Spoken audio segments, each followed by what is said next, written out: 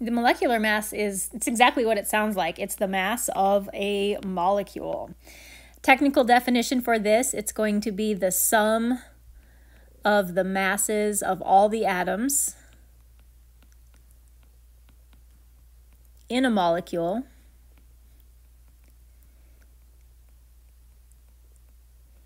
and we also use the term molecular mass to refer to the sum of the masses of all the atoms in ionic compounds, not just in molecules.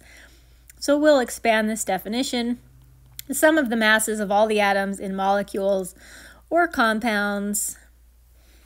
If we're talking about the mass of a compound, an ionic compound, not a molecule, we should technically be referring to it as a formula mass. So sometimes you'll see the term formula mass instead of molecular mass. They mean the same thing.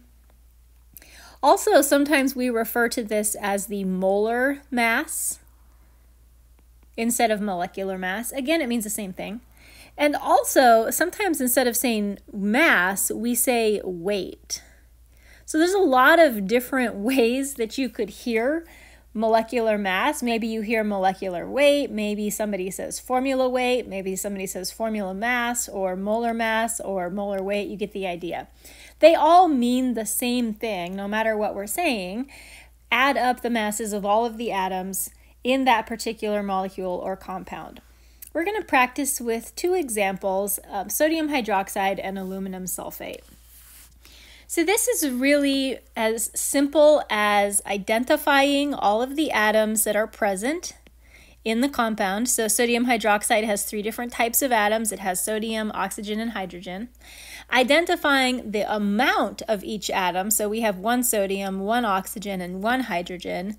So I'm going to write that over here. We have one of each. And multiplying that quantity by each atom's mass, which we get from the periodic table. So I'm going to slide over to the periodic table, and we're going to look for these atoms. Sodium is right here, and the number that we're looking for is the AMU, or the atomic weight, or atomic mass. So sodium is 22.99, oxygen over here, 15.999, and hydrogen, 1.008.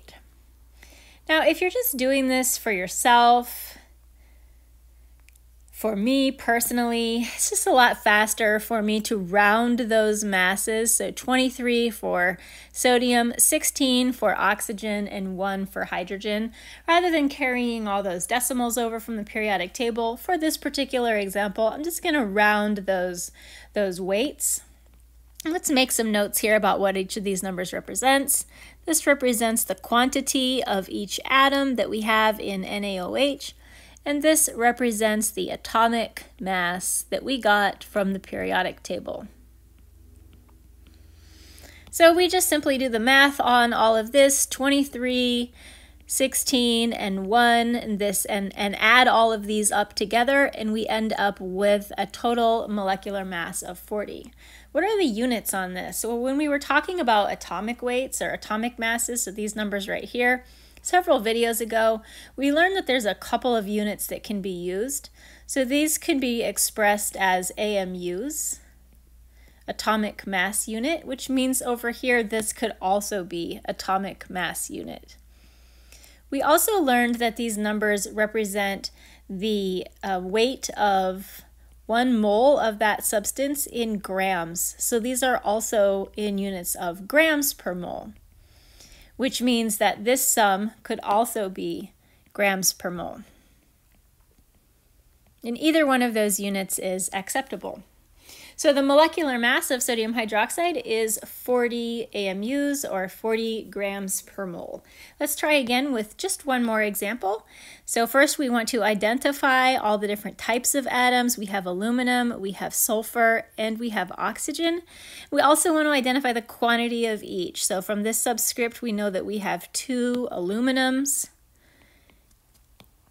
We have the SO4 sulfate polyatomic ion, and we have 3 total of the SO4 units.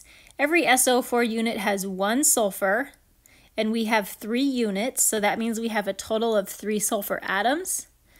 And then every sulfate unit, SO4 unit, has 4 oxygen. We have a total of 3 units, so we have 4 times 3, we have 12 total oxygen. For this particular example, I'll be a little bit more detailed, a little bit more specific when I'm getting my numbers off the periodic table, just so you can see an example of each. So when we go to the periodic table, we're going to be looking for pretty specific masses. I know that oxygen, off the top of my head, I know that that's 15.999. Let's go find aluminum and sulfur on the periodic table. They're pretty close together. So aluminum is 26,982 and sulfur is 32,066. Let's see if I can copy those without screwing it up. 26,982, 32,066. It is possible that I remembered these numbers incorrectly, and if I did, don't just ignore that. So now we are going to work the math out on these multiplications. I've got a calculator here that we're going to use, and then we'll add up all together what the weight is. So we're going to start just by simply working out each one of these 3. We have 2 times 26.982, and that is 53.964. We have 3 times 32.066, 96.198, and then 12 times 15.999 is 191,988. And then we add all of these up together. So we're going to add these 3 together. 96,198 and 53.964. And we get a total of 342.15. And your units are going to be either AMU or grams per mole, depending on how you are going to go about using the number. So again, both of those units are equivalent, and you'll just choose the appropriate unit based on the type of problem that you're solving.